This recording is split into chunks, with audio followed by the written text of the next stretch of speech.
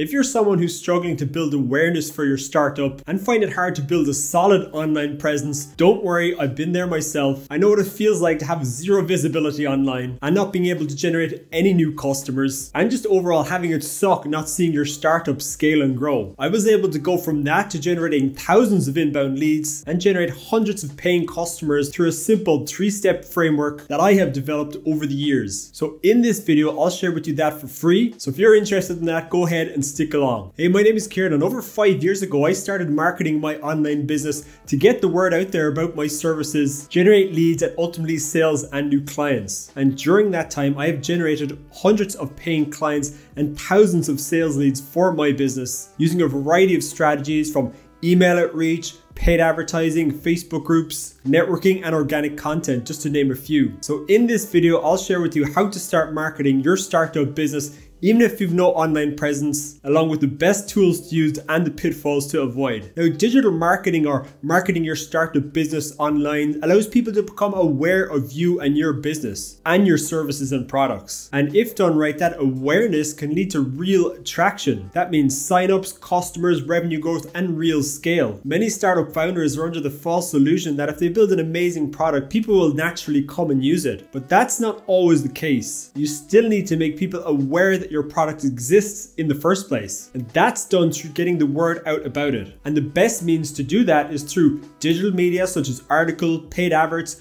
video content, social media posts, and so on. For example, Elon Musk and Tesla have become household names because they appear in your newsfeed every single day. They've made the world aware that they exist, and sure, they do amazing things, but they let you know about it every single day through digital media. And I love this quote by KB Marketing Agency: "Ignoring online marketing is like opening a business but not telling anyone." And truly, the payoff for effective digital marketing is immense. You're one social media post, one viral video, one paid ad away from gaining mass exposure for your startup and even explosive growth. And I know because over 2 years ago, I wrote one paid advert on Facebook, and that one paid advertisement has generated me dozens of paying clients for my business and recurring revenue also. And that's the payoff for marketing yourself well online. You can reach a global audience right from the confines of your office, and that can't be ignored. Now at this stage, you might be wondering, where do I start? Or what are the best digital marketing tactics to use for my startup? Well, the first step is not to dive into tactics. The first step is actually to define your goals,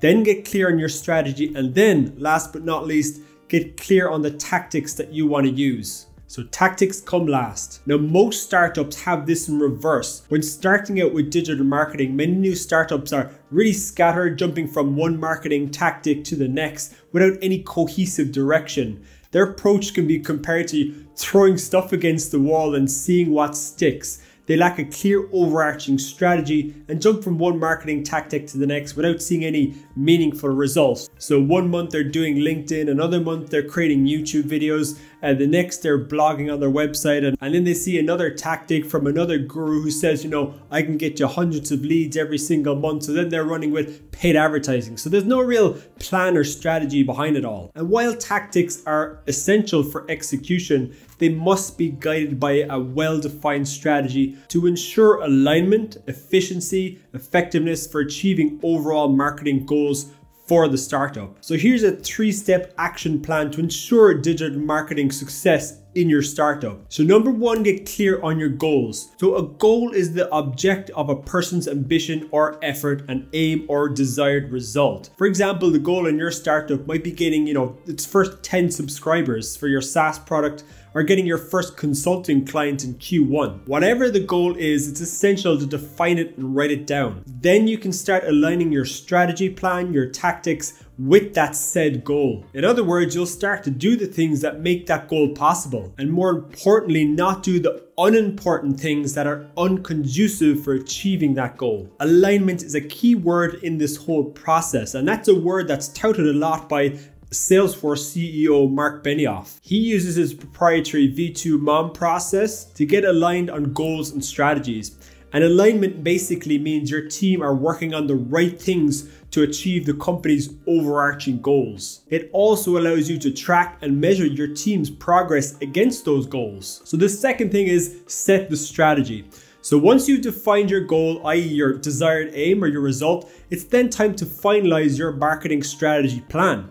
And your strategy is a high-level plan or like overarching approach to achieve that specific goal. And it involves making decisions about the overall direction and positioning of your business. For example, it might be declaring your target customer as small accounting businesses or startup founders. And it might involve getting clear on the offer that you're going to bring and sell to the market as well. And going through this top-down process, setting goals and then the strategy will make you become more clear in what tactic to implement and almost as importantly what not to do. Number 3, define the tactics. So tactics are more focused on details and they are the specific steps to execute your strategy. In digital marketing, that might be the mechanics of running your paid advertising campaigns, how to structure your ads, the type of ads to run, what budgets to allocate, the funnel that you're going to use, how you're going to nurture leads, and the tools you're going to utilize to make it all happen. So in summary, your goals are the objective, the strategy is the overarching plan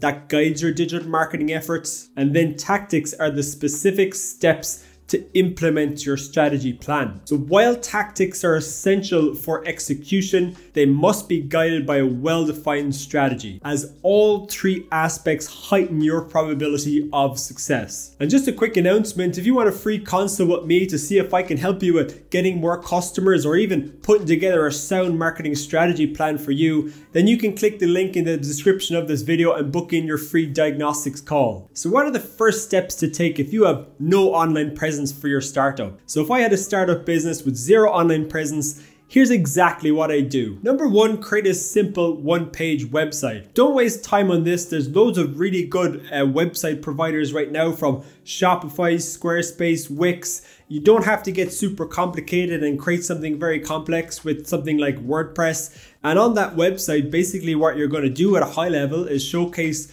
to the world the problems that you solve, how you're different to everybody else, the main benefits of working with you, a little bit about your services and how you'd work together and the engagement model, and also embed within that page as well a mechanism to capture leads. So that might be a call booking form like Calendly, or even a Jotform form to capture leads. But don't waste time, just create something really, really simple. You can just create a simple one-page website. It doesn't have to be anything extensive. If you have case studies, put them on there as well. They'll give you a lot of social proof. People love to see other people like themselves getting results that they want to achieve themselves, so embed them in there also. Number 2, sign up for Calendly or any call booking tool. So what that will allow you to do is allow you to facilitate demos or discovery calls where people can book calls with you and understand what it looks like working together. You can showcase a bit about, let's say, your SaaS product or your software and answer any questions that they have also. And most importantly, you can capture new paying clients through this process. Number 3, pick one social media platform and create content every single day. So social media gives us a great platform to reach people on a global scale. People spend 2.5 hours approximately every single day on their smartphones, and social media is just a great means to reach those people. So just pick one platform. There's only 5 of the main big ones: TikTok, Facebook, YouTube, Twitter, or form now known as X, Instagram. If you're just starting out, avoid choosing all of them. Just pick the one that's most relevant to your target audience and create content on there every single day. So by creating content every single day on these platforms, you're going to start to learn what works versus what doesn't work.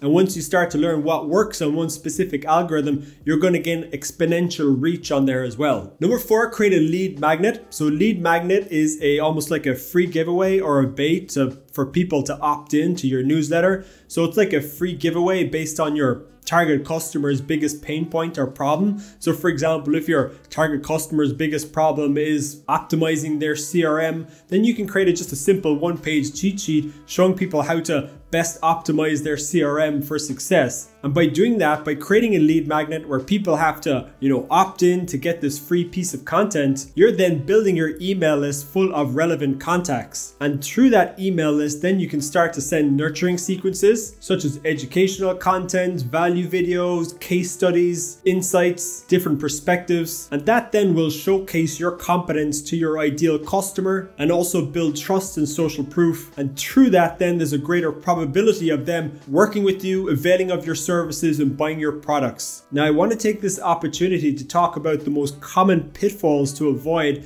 when digital marketing for your startup. The first one is getting lost in a CRM. So if you're an early stage startup with not a whole lot of lead volume and not a whole lot of leads coming through, I would avoid actually even thinking about setting up a CRM.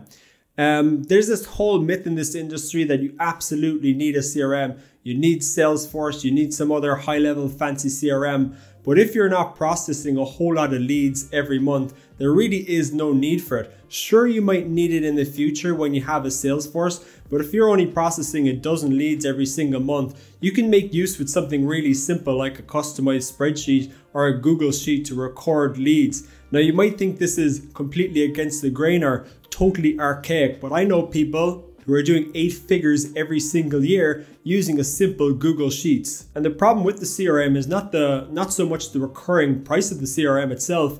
The biggest problem that I have with CRM is wasted time. So startups waste an inordinate amount of time setting up these CRMs, customizing them, trying to get everyone in their team to use them, and they could be better off using that time creating marketing content to attract leads or even prospecting for customers. You do not make money playing the disc jockey in a CRM. So at the early stage of your startup, when you're just starting out, keep it really, really simple. The second pitfall to avoid is to avoid the allure of paid advertising. Now, paid advertising can be amazing. The ability to get your marketing message and your sales message out there in front of thousands of people in the space of a few hours or a few days.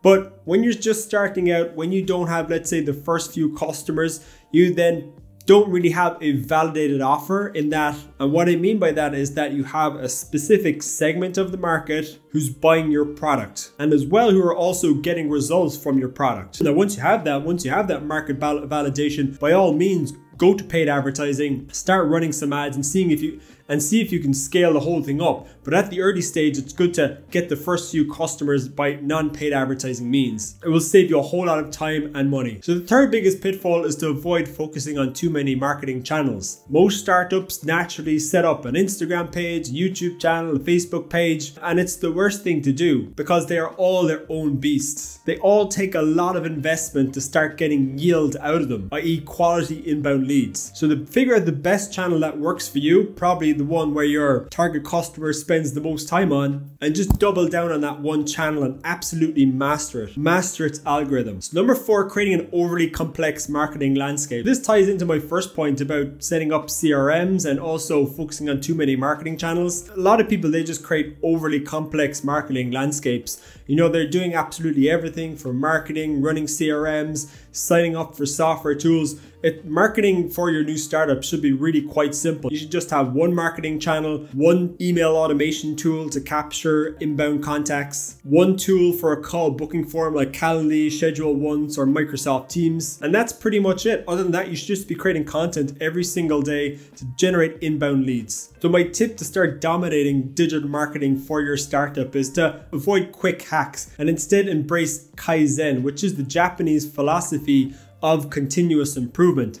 You're not going to crack it in the first week, but if you just make every single thing better every single week for a few months, you'll start to crack this whole thing and you'll start to see inbound leads flow in and you'll start to see them exponentially come in the more you focus on making everything 1% better. So what do I mean by that? I mean, so if you're creating YouTube videos, make the next YouTube video a little bit better, make the thumbnail a little bit better, make the hook a little bit better, make the content a little bit better, make your email automations a little bit better, try to improve the open rate of your emails by dialing in the subject line, or for the inbound leads that you do get through your marketing, try to make your follow-up sequences a bit better. Try to improve your call booking rate. Just focus on making everything better, and also seek out expert mentorship and guidance because they will just fast track the whole thing for you. Try to figure out the people who are already generating hundreds of leads already online and just hack their approach.